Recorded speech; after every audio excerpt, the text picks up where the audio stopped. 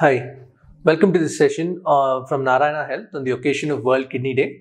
My name is Dr. Abhijit. I'm a resident from the Department of Nephrology here in Narayana Health, and I'm here interviewing Dr. Krishna Kishore, who is the consultant in the Department of Nephrology, and we'll be answering a few frequently asked questions regarding kidney disease. Welcome, sir. Namaste, everyone. I'm Dr. Krishna Kishore, consultant nephrologist at Narayana Health.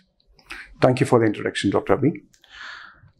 So, to start off, there's a myth that whenever a patient is asked to be started on dialysis, they always ask the question whether this dialysis is going to be continued for life. Is it always true that once you start dialysis, it has to be continued for life? No, that is not true. We can say that anybody who's been started on dialysis need not require that forever. So, to answer that question in a perspective, I would say that kidney disease are divided into two types.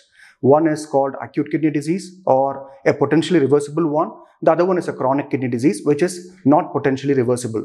So the people who are getting dialysis for acute kidney injury, there is a chance that they may come off dialysis once the cause of acute kidney injury is treated. What exactly is this acute kidney injury, sir?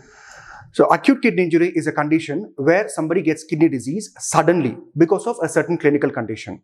One of the most common cause of acute kidney injury would be infections.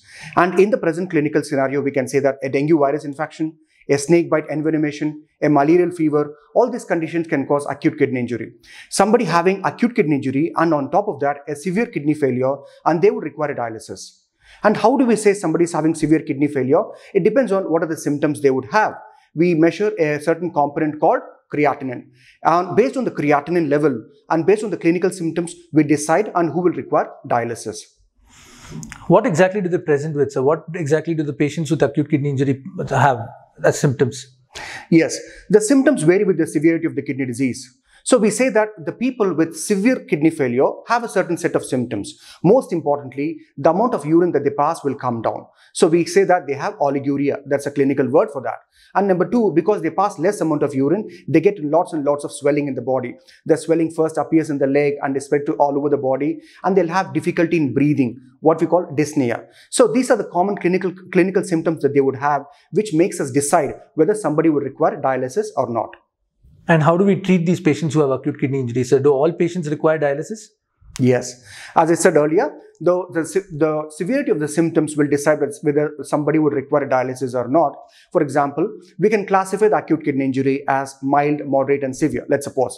So the people with mild and moderate variety may not require dialysis. The people in the severe category would require dialysis. And what determines the severity? Again, these are the range of the clinical symptoms and the biochemical parameters, or otherwise called lab parameters. And one of the most important clinical symptoms that would decide that somebody would require dialysis or not is the amount of urine that they are passing and the breathing difficulty that they have because of volume overload. Volume overload means the volume of water that is accumulated inside the body because the kidneys are unable to let them out. So that is when we decide somebody would require dialysis or not. And during dialysis, we try to remove this extra water that is accumulated inside the body, and when they are better, when the urine output improves, and we can take them off dialysis. So what is chronic kidney disease then, sir? Okay, as I said earlier, the chronic kidney disease again is a potentially irreversible form. So as I said before, there are certain causes for acute kidney diseases, which are commonly infections or poisoning or a snake bite envenomation or some bee stings, etc. Whereas in a chronic kidney disease, most often these are metabolic diseases. One of the common conditions that can cause chronic kidney disease is diabetic kidney disease, followed by hypertension. So these are the two common causes I would say would cause chronic kidney disease. Apart from that, we have less common causes like cystic kidney diseases or CKD of undetermined etiology. So, and there are some conditions like we could say a kidney stone disease, which can eventually result in chronic kidney disease. So these are some of the less common causes. And the two most common causes, if you have to say, these are diabetes and hypertension. So the various stages of chronic kidney disease, and how is that relevant to a patient? Yeah. So somebody having a chronic kidney disease. So do everybody with chronic kidney disease require dialysis, or do everybody with chronic kidney disease have severe kidney failure? No. So to categorize them, so we have a certain classification where we classify them into 5 stages. The chronic kidney disease is classified into 5 stages, starting from stage 1 to stage 5. The people who have mild disease, so we can say that let's suppose we put the kidney function in terms of percentage and say that 100% is normal.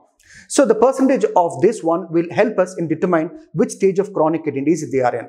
So anybody who's having, say, less than 90%, we call it stage 1, and between 60 to 90, we call it stage 2, 30 to 60, we call it stage 3, 15 to 30, we call it stage 4, and less than 15, we call it stage 5.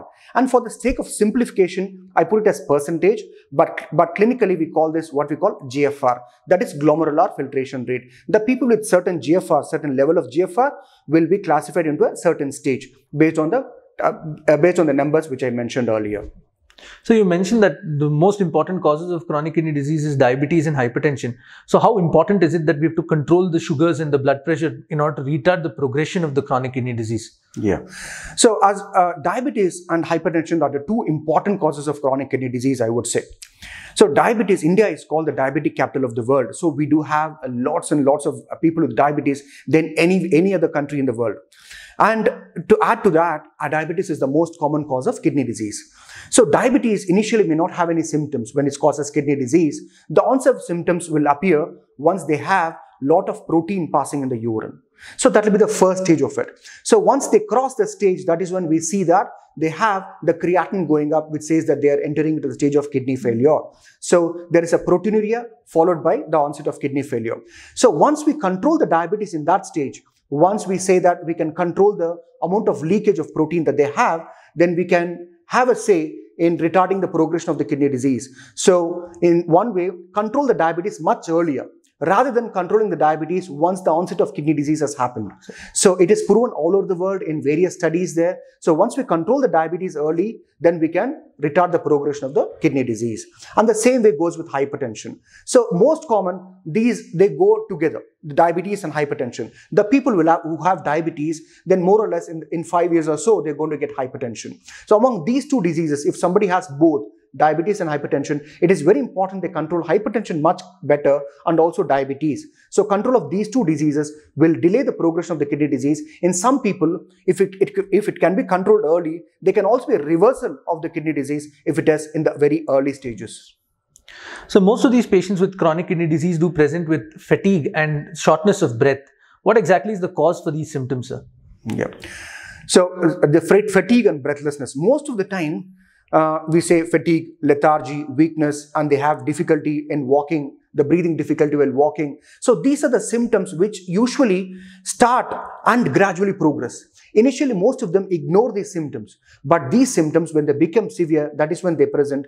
And most commonly, this is the stage where they have very severe kidney disease, and it becomes very difficult to reduce the degree of severity of the kidney disease. So uncontrolled diabetes can cause this lethargy and weakness, and uncontrolled hypertension can cause this, and diabetes and blood pressure together causing a heart disease can cause this, and severity of the kidney disease can cause these symptoms. And more specifically, in people with severe kidney disease, they have reduced production of blood, because kidney is very important to produce a certain hormone which can improve the blood in the body. So when this hormone is reduced, then the hemoglobin is reduces, and it can lead to this lethargy, weakness, and easy fatigability. So you said that chronic kidney disease is irreversible. And so if a patient does reach the stage 5 of chronic kidney disease, so what are the treatment options available for that patient? Yeah. So it's always better that we progress and monitor the patients with chronic kidney disease. So we need to determine which stage they are in and institute appropriate treatment. So once they reach the CKD stage 5 or chronic kidney disease stage 5, we say that the percentage of the kidney function put together of both the kidneys is less than 15%. So which means that the kidneys alone by themselves cannot function very efficiently for our daily activities. So in that case, we need some help. In people who are very symptomatic, like who have reduced urine output, have a lot of swelling, have breathing difficulty, have reduced appetite, and these people needs initiation on dialysis. So these treatments forms are called renal replacement therapy. So in renal replacement therapy or kidney replacement therapy, we have two forms. Either it's a dialysis, or number 2, it's a kidney transplantation. So of these two modalities, the best one is kidney transplantation, and if somebody cannot go for that, then we go for dialysis. And which patient needs to be started on which modality of therapy will be determined based on the clinical symptoms, their age, their comorbid conditions, their various other organ functions. So that can be determined as a whole, and we cannot say that X or Y is eligible only for a certain transplant or dialysis. What exactly does dialysis entail, sir, for the patient? Dialysis is a procedure where the functions of the kidney, not the whole function of the kidney, a part function of the kidney can be performed using a machine. So in dialysis, what happens in very easy terms or lay terms, how can we put it as, we can say that dialysis is going to cleanse the blood. So in dialysis, we have multiple tubes there where the blood is taken out of the body by having an access either in the neck by using a catheter or in the hand by a fistula, and the blood is taken out of the body. It goes into the filter where the blood is cleansed and then it is sent back into the body. So it is a procedure. We call it extracorporeal, means we're taking the blood out of the body and cleansing it through the dialyzer, and then we are sending it back into the blood, into the body. So this is a temporary procedure, as you can imagine. So we are doing it for a certain amount of time and then cleansing the blood and sending it back. So which means that after some time, if the kidneys doesn't function, again the waste accumulate, we have to repeat this dialysis procedure again and again, at least 3 times in a week in people who have irreversible kidney disease. Thank you so much, sir, for shedding light on various forms of renal failure and how exactly to treat it. Thank you.